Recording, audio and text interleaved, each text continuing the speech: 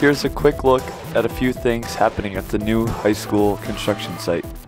In the last week of December, we can see trenches have been dug in the D wing for more conduit installation.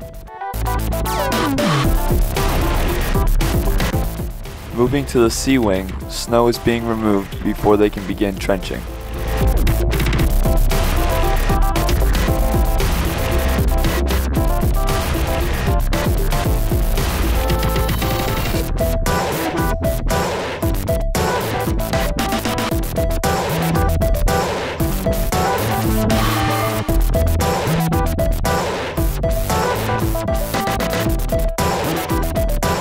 Work is still going strong on the B wing.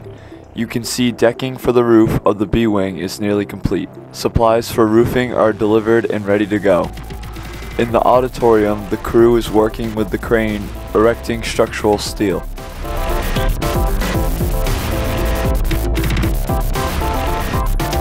We watched as they placed the last couple pieces in a row.